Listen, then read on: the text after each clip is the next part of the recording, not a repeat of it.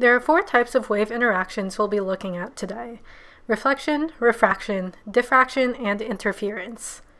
Reflection is when a wave encounters a barrier and then starts moving in the opposite direction because it gets cast back. This means that the barrier is rigid, so the wave can't travel through it. The resulting reflected wave travels at the same speed as the original wave. Also, the wave changes directions with respect to how it encountered that barrier. So an incoming wave ray hitting a barrier at an angle will also leave at a certain angle.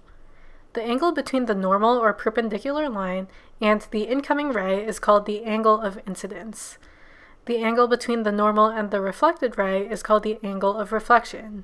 By default, these angles are equal to each other in magnitude. Scientists made this law pretty easy to remember. It's called the law of reflection. Refraction happens when the medium that the wave is traveling in changes. Depending on the material, more or less energy might be required for the wave to propagate, meaning that it can result in a change in the wave's speed. When the wave's speed changes, its direction changes too. So a light wave looks like it's bending when it hits a new medium, such as water, making a straw that's already in the water look a little disoriented. Diffraction basically describes the spreading out of waves after passing through an opening in a barrier. The opening in the barrier is called the aperture. The aperture acts kind of like a pebble being thrown into water. The resulting waves are circular. So when concentric waves like these result from a disturbance, we call that disturbance a point source.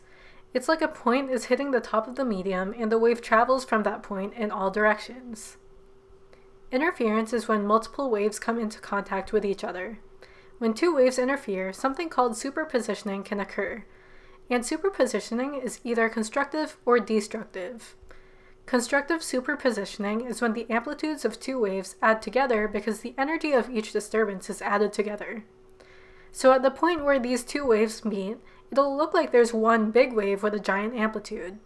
And when they cross paths, those 2 waves will be traveling in the same direction at the same amplitude that they had originally.